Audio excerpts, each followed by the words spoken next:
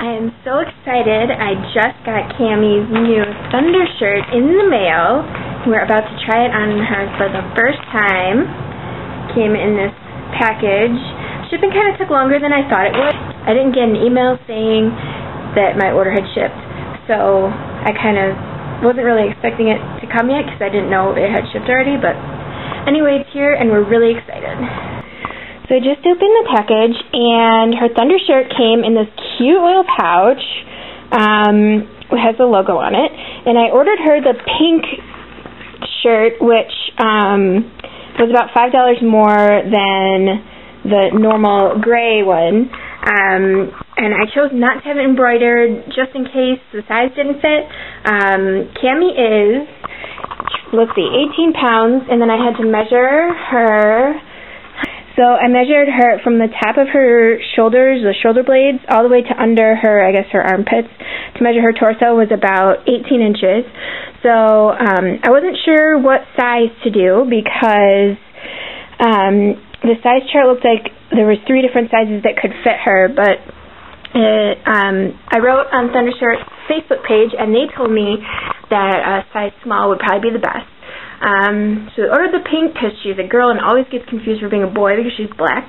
Come here. Let's try and put this on you. Yeah, let's try and put it on. It's a little confusing.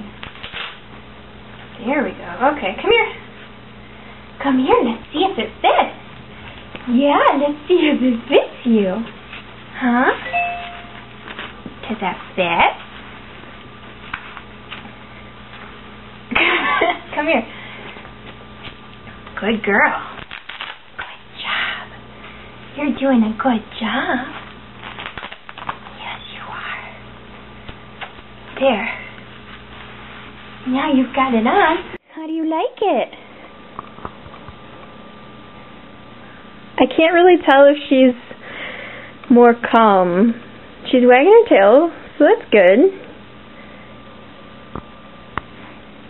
Kind of confusing to put on at first, but I saw the diagram on their website, which helped. Cammie! I wonder how long I can leave this on her, because Cammie's problem is separation anxiety. She yips and howls when I leave, and she's in her crate, but she definitely doesn't like it when I leave her, which is every day for work. And today I got home and I could hear her yipping inside. I was like, oh, I hope she hasn't been doing that all day. I'm in an apartment, so it's definitely not good to have her yipping.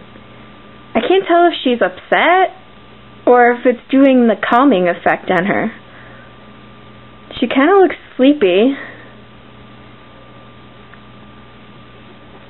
Now she's whining. That's not good. Why do you look unhappy? What are you doing? Well, she's definitely acting subdued.